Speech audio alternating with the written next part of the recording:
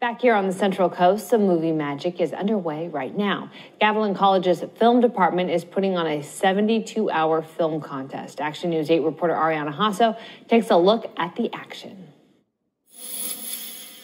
They're all going to be sleep deprived. They'll have red eyes, but I think it's going to be a fun experience that they'll remember for a long time. Action! It's crunch time from start to finish for participants creating a whole film in just 72 hours. This is one where time is an issue. They have 72 hours to write it, film it, edit it, and upload it. And if they're a minute late, they're not eligible. Professors say they wanted to give artists as much freedom as possible, but there are just 3 elements that each group needs to include: a prop, a line of dialogue, and a certain character. They have to include a garlic bulb somewhere in their film. They have to include the name Jack Richards, which is Grant's dad's name, in the film for one of their characters, and they have to include the line, "I'm the boss." A contest like this really just showcases, like, there's a time limit, and you need to make that.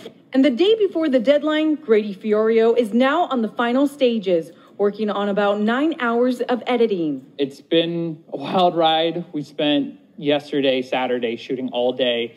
It was a long process. Things kind of slowed down a little bit, but we had a really good time, and right now I'm editing it at home. Some even still working down to the wire on scene production.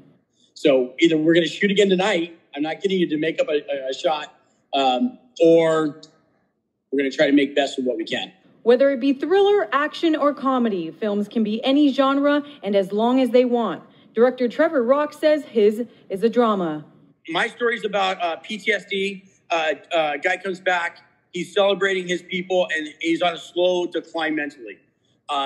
Realizes his problems, and that there's, there's a bigger issue than what's going on here. The film that's going to win the contest will probably be one that we wish it was longer. We wish there was more story to be told. Tomorrow at 5 p.m. is their deadline to get their films in, and on Friday, judges will announce the winner on Facebook and YouTube Live. If you want to see who wins and watch the submitted films, their Facebook name is @Gavilan Film Department. Now let's head over to Holt with a check of